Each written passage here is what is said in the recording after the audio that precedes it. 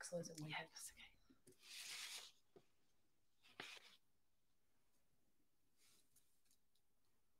Hello again, welcome back. I hope everyone's feeling recharged. The afternoon will continue to deliver some exciting content. All the content from today will be available for you on demand within 24 to 48 hours. So don't worry if you missed something earlier.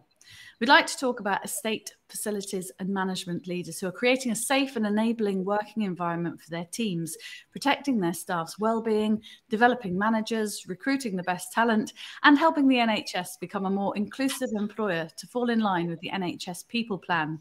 This panel, in partnership with Sodexo, Health and Care UK&I. So let's welcome to the discussion Greg Austin, who is the HR Director at Sodexo, Health and Care UK&I. Behr, Apprenticeship Relationship Manager at Health Education England.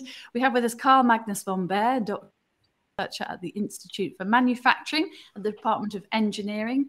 James Freed, a familiar face to this audience. James is Chief Digital Information Officer for Health Education England. And last but not least, we have John Ford, Senior Clinical Lecturer in Health Equity at Queen Mary University, London. And don't forget, you can take part in all of this by submitting questions using the Q&A function at the bottom of your screen, marking who your question is for, if possible, as we've got 5 speakers this time. And as I put my specs back on, I can see we have got a full house. So welcome to our afternoon panelists. It's very lovely to see you all.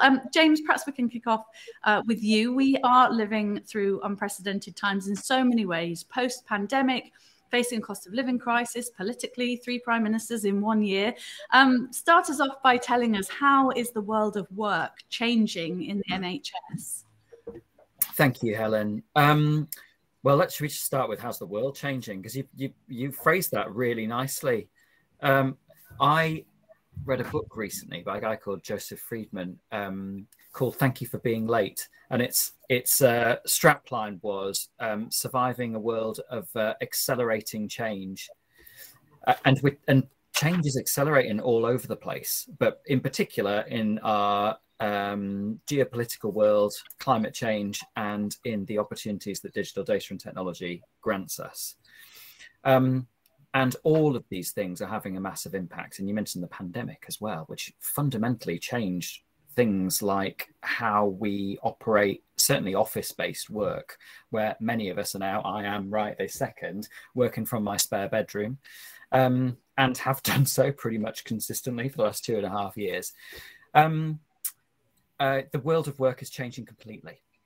Back in 2019, we launched a report authored by a guy called Dr. Eric Topol, looking at how automation and artificial intelligence and other technologies were likely to change things like the skill mix in the NHS.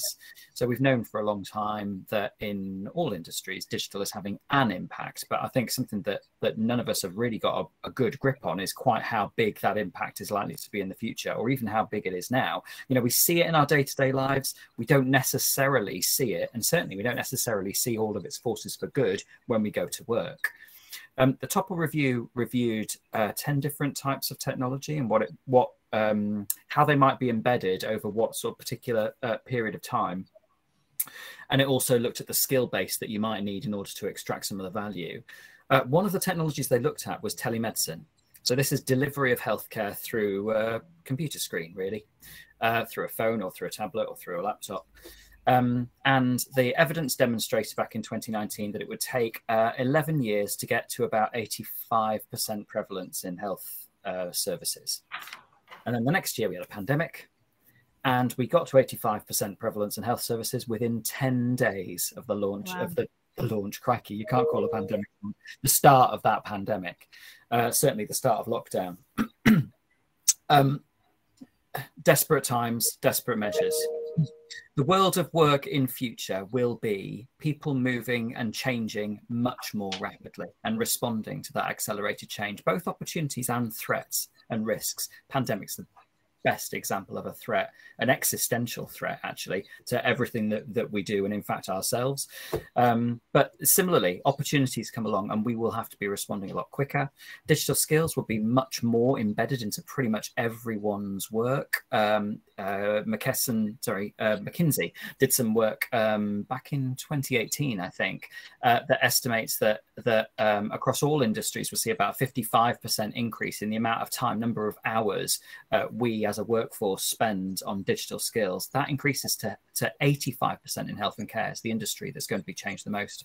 So we will all be working and iterating on the services that we provide much more rapidly.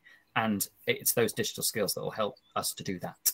We will dig into digital skills a little later in this panel, and I know that you're fresh from your Digital Skills Academy as well. Greg, let's bring you into the conversation, if we may. James touched on the pandemic there. How has the pandemic impacted the way the industry approaches staff well-being, and have you noticed some positives off the back of the pandemic?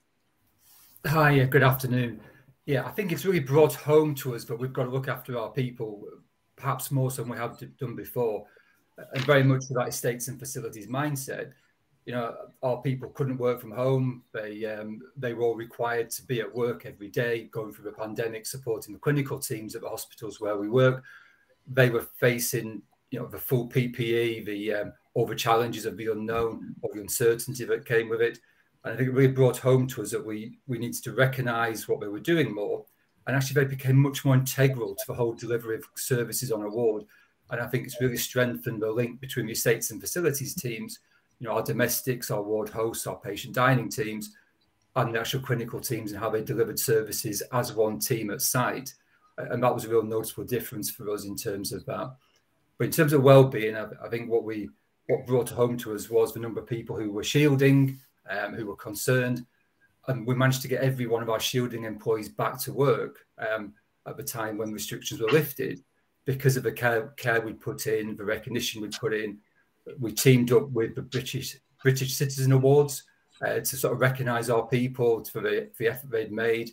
And I think going that extra mile with that recognition, with implementing sort of on-site counselling, so where we couldn't get access to face-to-face counselling because nobody wanted to come to a hospital, the employee assistance providers were happy to do things online, but not in person. And little things like bringing our own on-site counsellors on available to our employees made a world of difference. And it was those little things with the thank you, with the investment in counselling, that really sort of saw a return of that investment, to the point whereby we've probably booked the trend in terms of we've not seen an increase in retention, we've not seen an increase in absence. We're very much where we were pre-pandemic. And we put that down to the fact we've spent a lot more time focusing on the small things that make a difference. Oh, gosh, those small things. You're so right. Those small things do make a massive difference. And it's amazing how many industries don't do that. So that's music to my ears that you did do that. Carl, what role can professional bodies and NHS England play in both disseminating information across the NHS and upskilling the workforce? Yeah, welcome and hello to everyone. That's a really good question. I think the way the NHS, and especially on the estates and facilities side, work at the moment, and I've been looking at that for the past 3 years, is that the NHS hospitals or the NHS trusts very much work in silos. And within those trusts, there's more silos. So there's quite some isolated work going on. And estate staff have reported to me that they feel isolated in the way they're working. And if they face issues, they don't know who to turn to. And I think professional bodies can take a crucial role there to provide training to their members, alongside the opportunity to engage with other people, colleagues or peers from other trusts in a similar role or with similar responsibilities, to connect with them and then learn about the latest lessons learned, the latest technology, and engage with each other and build trust. And on the other side, I think NHS England is playing a vital role already in disseminating central guidance, trying to have different alerts coming down to the different disciplines about specific issues that were faced in some trusts.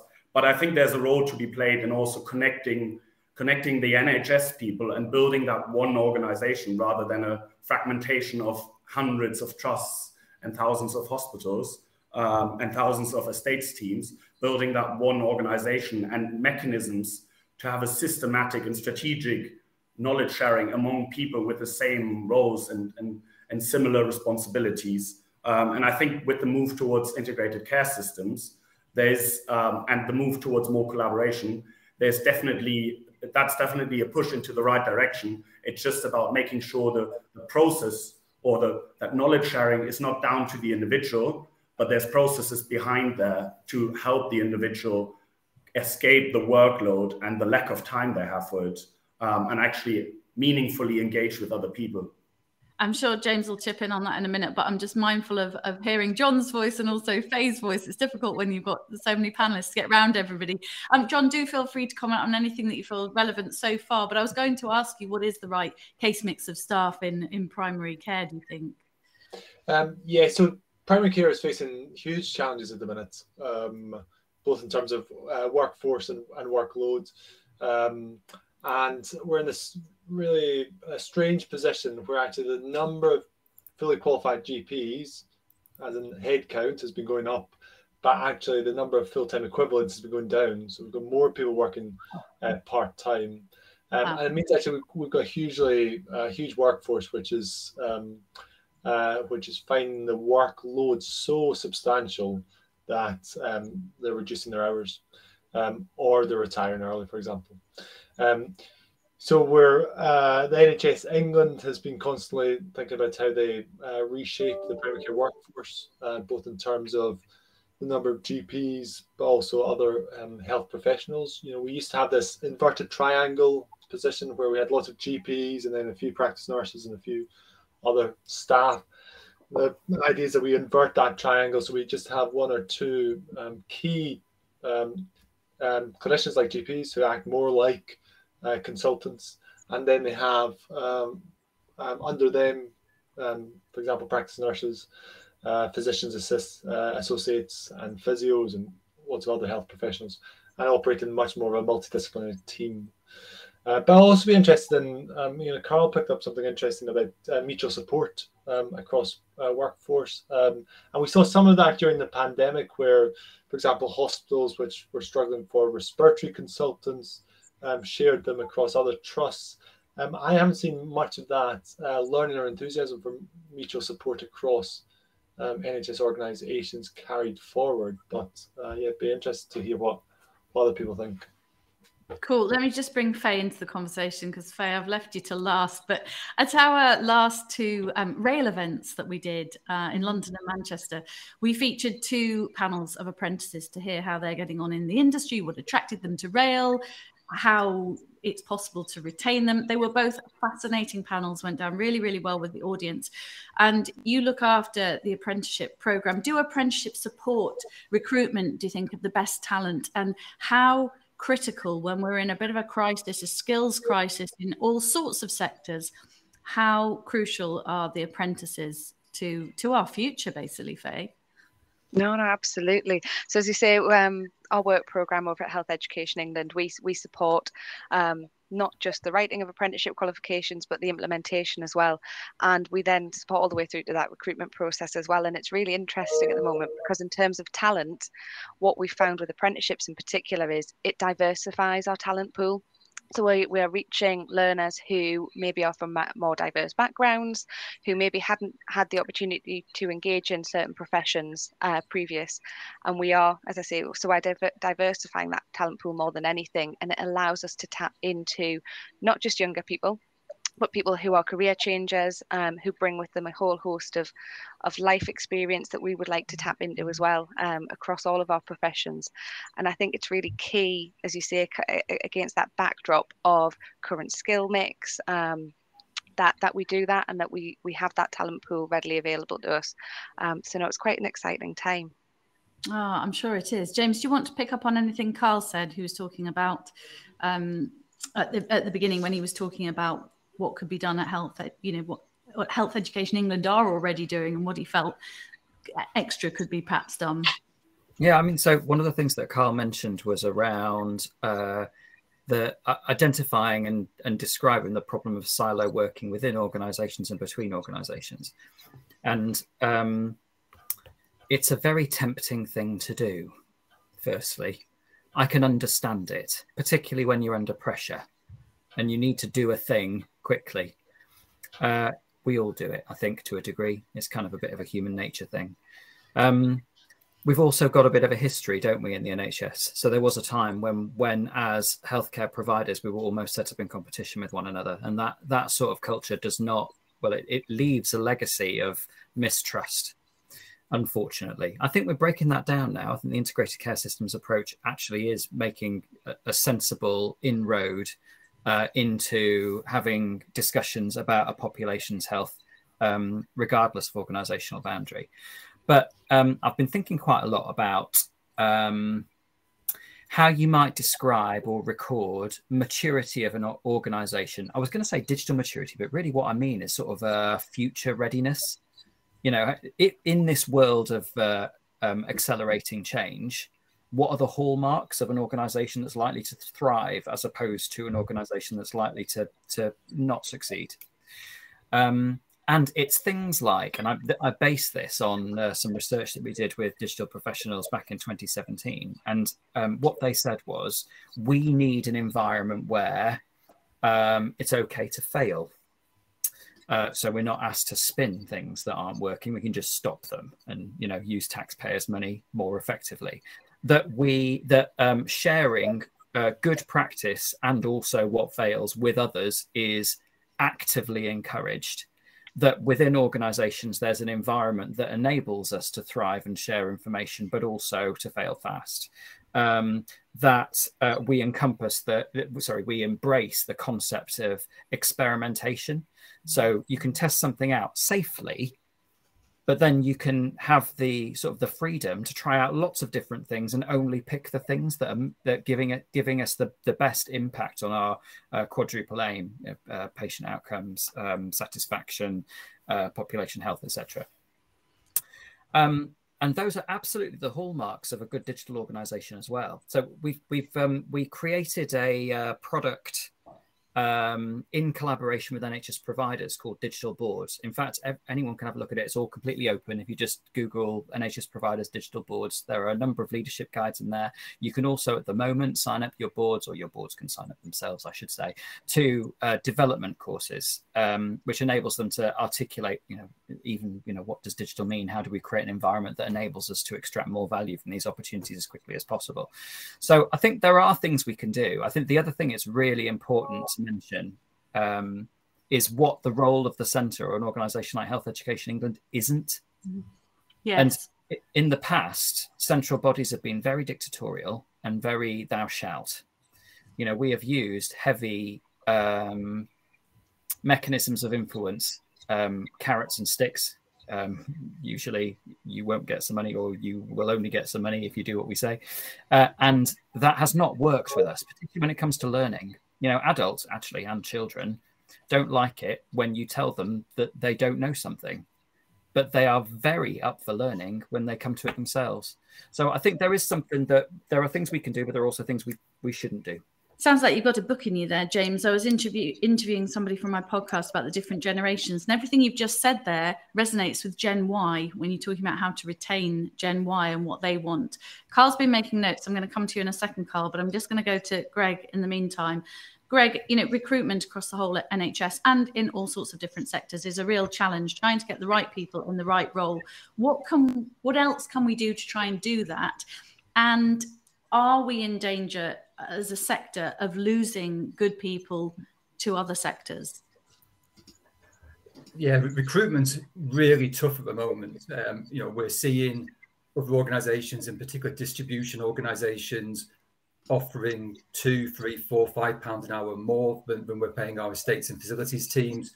They're offering bonuses for sign-on to go, and you don't even have to work there for that long, just a couple of weeks. So we've had to be more creative over the last year or so to try and change how we attract people in. And we've made some tweaks to our structure and our recruitment wording and advertising, and very much focus more on patient care. So we've certainly focused much more on a values-based approach for people coming in. It's about the patient care, and we've moved away from some of the older language around, cleaning, to talk about infection prevention, to talk about the patient experience. And bizarrely, with one or two exceptions, we've seen pretty much a twofold increase in applications at a lot of our sites for our frontline roles by tweaking what we're asking for. And then when we bring people into interview, we're focusing around values and our approach. We're not, we can teach you how to clean a floor, we can teach you how to serve a meal, but we can't necessarily teach the value-based approach. And I think we've become much more selective in who we're bringing in, but also it's also keeping hold of people. And we're finding that approach means we're retaining a lot more people than we probably did 2 or 3 years ago as well, coming in.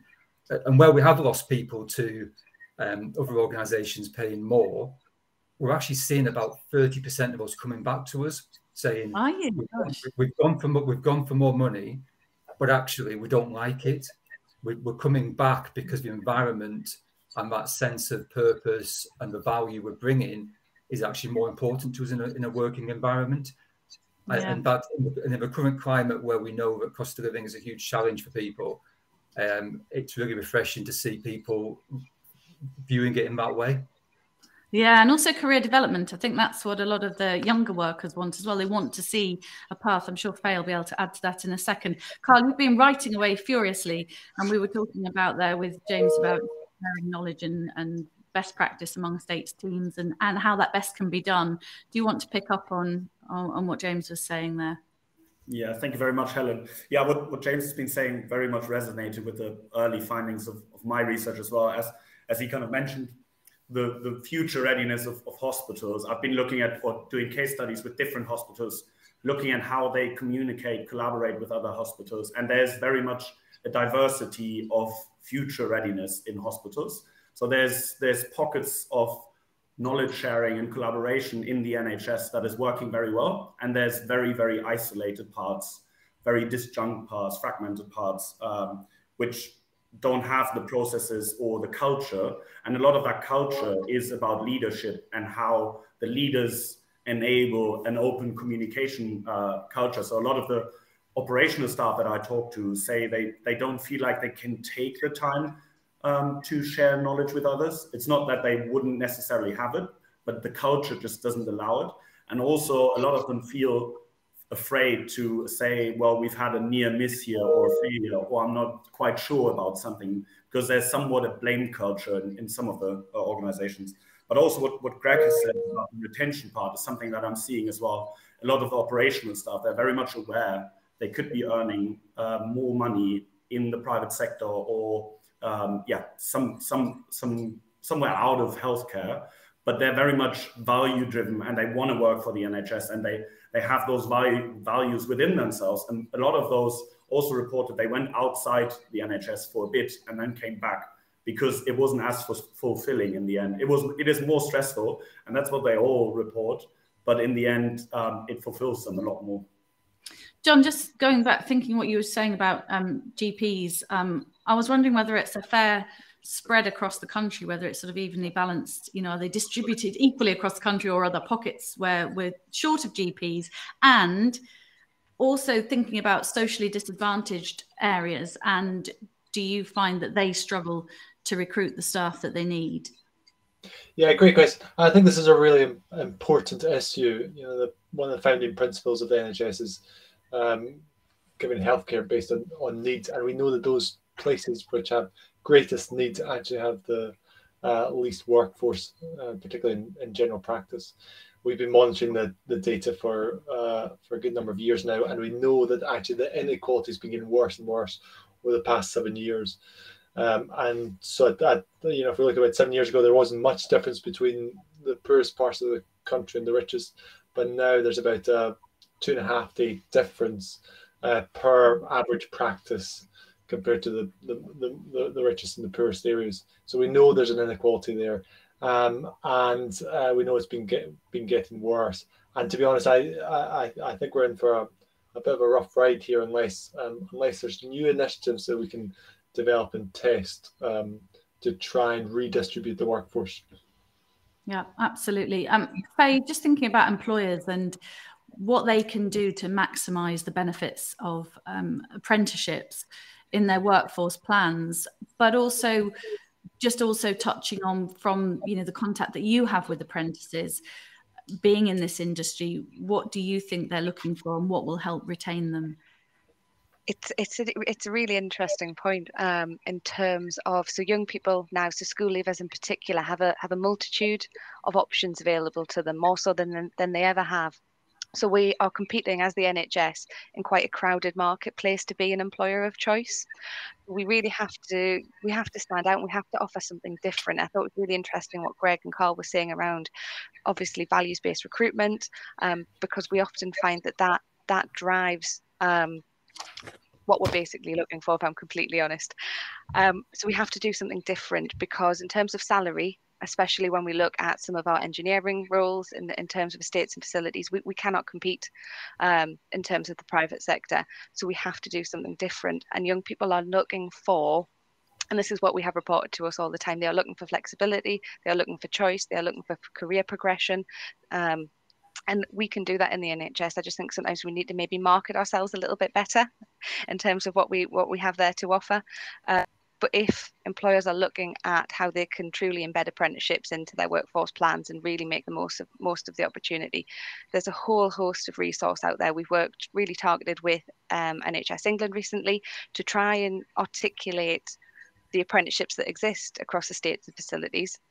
And we find that where people take that much kind of elongated long-term view of their workforce, that obviously reaps benefits as well, because apprenticeships are not the solution to everything, but when combined with multiple supply routes and options, we find that that's when we get that maximum benefit from where employers are using them as an additional supply route on top of what they're already doing, and just looking at things a little bit differently.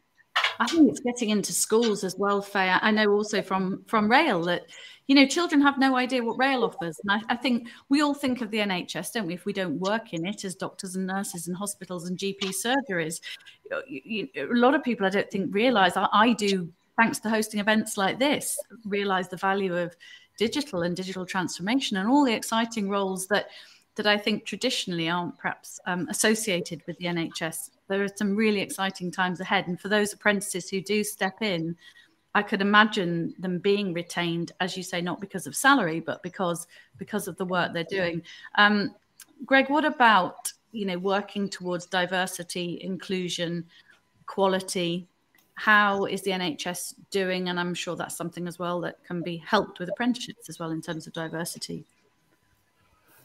Yeah, I think Sodexo come at this in a probably slightly different way, but we're covering a whole variety of industries, and we found that we have real leadership from the top. So our group as an organisation has made commitments, and I think those commitments then flow down. So, you know, it's back to the old adage of if you write it down and put a target against it, it's going to get measured.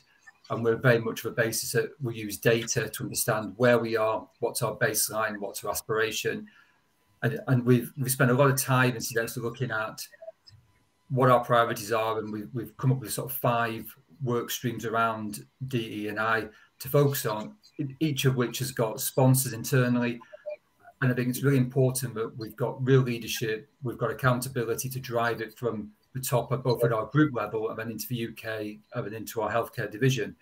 We're very much focusing on allyship, on working groups, on the committees, and really trying to get all our teams at our sites involved in this. It's not something that's being done to them. It's absolutely driven by getting them involved at every level of the organisation. Everyone's encouraged to sign up to the groups. And we're really finding that the whole approach to data, measurements, commitments, regular communication, we're starting to see real step change in terms of people's involvement and the movement. Yeah, and working with external partners. So we work with an organisation called Project Search, who I think are elsewhere in the NHS. And it's amazing what we can do with them in terms of bringing young people with learning disabilities into the workplace, helping them with qualifications, helping them with work experience, and ultimately offering them jobs. And we find that our existing workplace volunteer to be mentors to these young people. And it's a fundamental change in how we do things and how they look at it, by seeing how they can make a difference in supporting these young people. And it's really quite heartwarming when we see that come to fruition and we see these people get permanent jobs on the back of it. Just, James, hot off the heels of your Digital Skills Academy, are there any practical things that employers can do to prepare the workforce for the future? I would say, so one of the things that we know is that the entire workforce needs to be less afraid of the opportunities that technology provides and expose themselves to fewer risks. We are working on a digital skills assessment tool right now, and you can sign up to it if you have a look on the Health Education England website. And you can use that to measure every single member of your staff's digital literacy and help them on their individual journey to digital literacy. So that would be the one practical thing I would suggest. Carl, what is the role of trust, both among colleagues and employees, in their employer? Yeah, I think trust plays a very important role, and both among employees and of employees in the NHS or in their trust. And I've been looking at that for about a year, trying to speak to different people in the system, and it has shown that some of the organizational features and some of the legacy issues in the NHS, such as reorganizations, the lack of professional development, inappropriate reward systems for actually collaborating or engaging with staff and other trusts, have led to not only a lack of trust among employees, because that can't form if you have reorganizations and a legacy of competition, I think, which we mentioned earlier as well. You have that legacy of trust actually competing against each other, and that's still in some behaviors and in some heads, and it's very difficult to get out.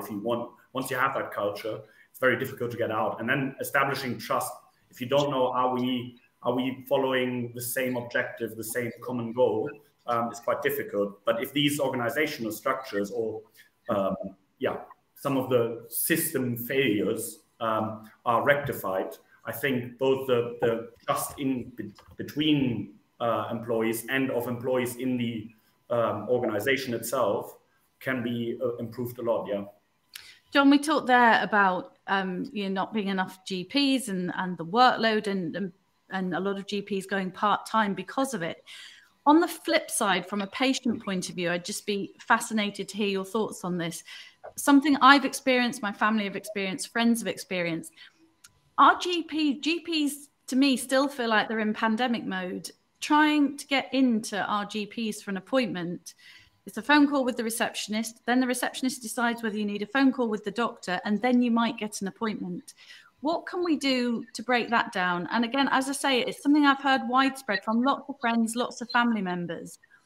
Can't we go back to the going to a doctor's surgery like we do the dentist? And it feels like the rest of the world's opened up and the surgeries don't seem to have opened up in the same way. And maybe that's because of risk of infection and worries about, whether we're in for another tough winter COVID-wise. I'm not sure, but I'd just be fascinated to hear your thoughts on that.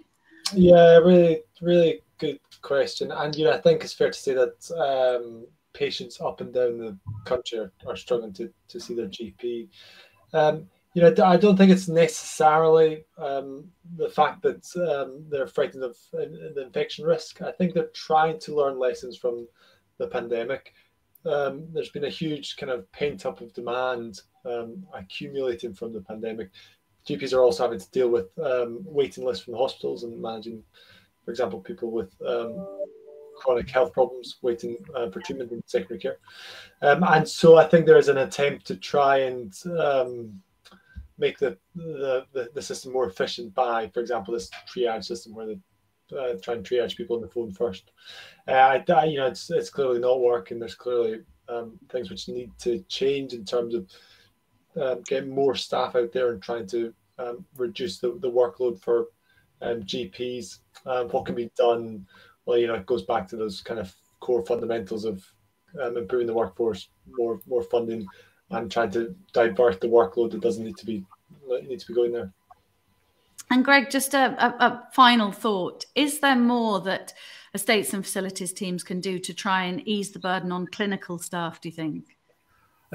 Absolutely. And if I come back to a point that James made earlier about collaboration, we're working with a couple of our contracts with the NHS about how we can take on some non-core clinical type activity. So fairly simple things like serving meals to the bedside, measuring hydration and nutrition takes it away from the nurses. And it's all under the nurses' control, but we're finding that the trial that we've just done has gone down a storm with the nursing teams. It allows them to spend more time on clinical activities.